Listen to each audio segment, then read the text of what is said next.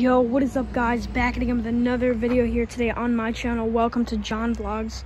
It's a dark day today. So yeah, we're gonna be doing a review video on my 2020 SC Blocks flyer. It's the teal camo, as you can see, and it's actually pretty sick. It's got the regular Top Gear forks. It's got some baby blue or really just teal spoke skins on it.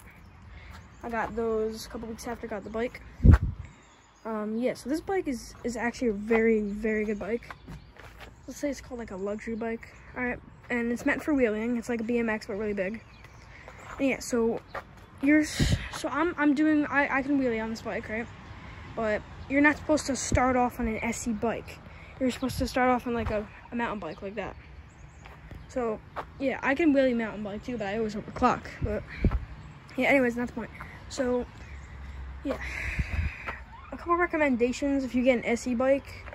Definitely get ODI mushrooms for your bars. I mean, not your bars, grips, because these things will give you blisters like hell.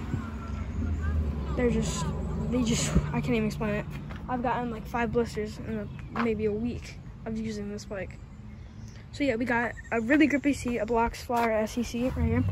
It's got the teal and the white finish. It's got a little scratch in it right there because I dumped my bike when I was wheeling. So yeah, you got teal pegs, you got basic pedals. I'm probably gonna get new ones because they're all scratched up. Yeah, so this bike is actually, I can't really put it, but yeah, it's easy to wheelie, but you just gotta build your strength up with a bike.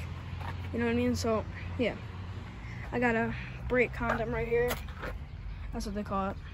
Just put it right. It's just a grip. You know, you put it over your brake. It's easier to brake, obviously. But yeah, that's really it. It's got all the good things a bike should have. But you know, it's got the gray tires. That's really sick. But yeah, like I said, this is a 3-month review of the bike. And yeah, so it seems, you know, pretty clean. But it got a couple scratches here and there. It's just how it is. But yeah, overall, this is a clean bike.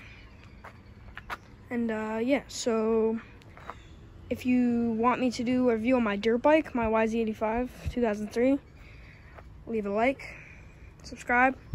I'll see you in the next one. Peace.